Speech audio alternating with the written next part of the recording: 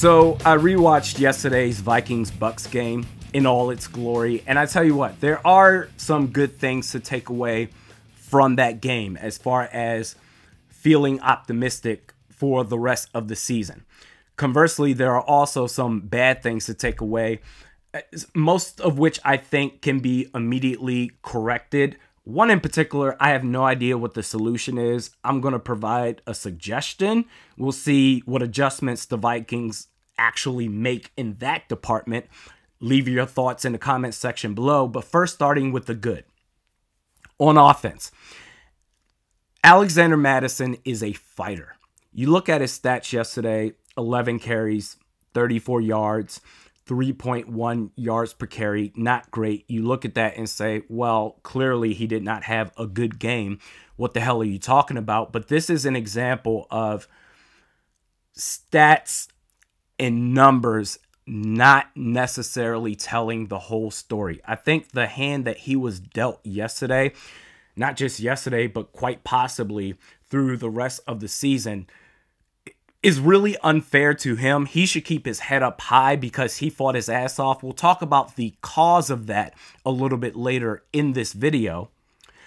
Jordan Addison, the bona fide wide receiver 2 for this team. That 39-yard touchdown play was spectacular. He, along with Jefferson, are certified route running specialists. Jefferson in particular, against the zone defense. So I don't know what the timeshare was for Tampa, their defense yesterday, as far as percentage in man coverage, percentage in zone, but particularly against the zone. Jefferson, the deep throws over the middle, 218 worked damn near every time, if not every time, for at least 20 yards. To where once the ball was in his hands, the next nearest defender was maybe 3 yards away. So knowing that information with the route running capabilities of Jefferson and Addison, man coverage, you pick and choose your battles, sure, but against the zone, hey, send someone in motion, see what the defense, see how they react. If you know it's a zone defense that you're going up against in that particular snap, know in the back of your head that we have a chance to make a big-time play right here. On defense, the Brian Flores-led defense, Harrison Phillips was amazing. He was a big-time factor for why Tampa only averaged 2.2 yards per carry. Just a stonewall on that defensive line. Mekhi Blackman, at one point on one snap, was on a deep island versus Mike Evans of all receivers. Mano a mano, the ball went in his direction and got the pass breakup. Nice play by him. So far, looking like a pretty solid draft pick. We'll see how he develops the rest of the season. Jordan Hicks and Ivan Pace over the middle, they were fantastic. They were all over the place, getting after it, making plays left and right. The only knack I have is it has nothing to do with them, but where was 33? Where was Brian Asamoah? I was really looking forward to seeing him play. Did he even play? If so, how many snaps? But either way, Hicks and Pace, they were great. Josh Metellus, if you want to nitpick that touchdown given up to Mike Evans, go ahead and do that. That's on you. I'm going to choose not to do that. You're going to give up plays. You're going to give up scores. If you're a defense, you're not going to shut out every single opponent that you face. How do you respond after the fact? The fact is that by the time Evans scored that touchdown, there was 1 minute and 14 seconds left in the first half. Leading up to that, the defense, including Metellus, got so many stops to give the Vikings offense ample opportunities to put points on the board. And after that play, Josh Metellus was still great. He had a damn good game. The defense put themselves in position. In particular, that 9-minute drive that Tampa opened up the third quarter with, I counted at least 4 snaps to where the defense ever so closely made plays behind the line of scrimmage for a TFL to back that thing up. And just off the skin of their teeth, Tampa pulled some yardage out their butts just off a miracle, at least 4 times. That's something to where it's like, you know what? The offense, they just made good plays, but you were right there. It's not like on that drive, you got your asses kicked. You didn't. They ended up giving up a touchdown on that drive. Really not. They actually got to stop because they forced the field goal at one point, but then Jay Ward lined up offsides. That gave them a fresh set of downs. Then they scored a touchdown with Trey Palmer. But the defense is going to be so exciting to watch. In fact, we're going to have to rely on them a lot more if the Vikings are going to win games this year. Now going to the bad. Talked about Jay Ward. That's just discipline. Just don't line up offsides and you'll be fine. You'll give up 3 points instead of 7. Kirk Cousins, 3 turnovers yesterday. Oddly enough, none of which I particularly blame Kirk Cousins for. You had Ed Ingram giving his best Mike Tyson impression, punching the ball out off the snap. That led to a fumble. You had the sack fumble. Antoine Winfield Jr. made that play. He, pre-snap, played that so perfectly, it looked like he was going to drop back in coverage, that by the time after the ball snapped, once he decided to go ahead and rush Kirk Cousins, that the offensive line, they were already occupied. They never accounted for him. They didn't even know he was coming. Kirk didn't even know that he was coming. And then the interception, you could make the argument, KJ Osborne, you just got to man up. You may have gotten punked on that play. It was in your hands. Yes, it was a little bit behind you, but one could say it was in your hands. You should have made that play. But where I do fault Kirk, on top of what I already said yesterday, not even going to rehash that. Go ahead and watch the video if you want. Justin Jefferson, 2 things here. Not targeting him in the red zone. I don't understand. This seems to have been, continues to be, an issue ever since Jefferson got drafted by the Vikings, to where it seems like every time Kirk goes inside the 20, he will look for and target any and everybody not named Justin Jefferson. He'll throw a deep corner pass to Alexander Madison. He'll throw to Johnny Munt. He'll throw to KJ Osborne. He'll throw to Josh Oliver. Anybody not named Jefferson, which is crazy because he's the best receiver in the league. Statistically, he's on track to being one of the greatest of all time. Not targeting him in the red zone is unacceptable. You need to switch that up real quick. Furthermore, in the first half, Jefferson had 138 yards. That's pretty great. He finished the game with 150 yards, which means that he only got 12 receiving yards in the second half. Also unacceptable. You had no run game to work with.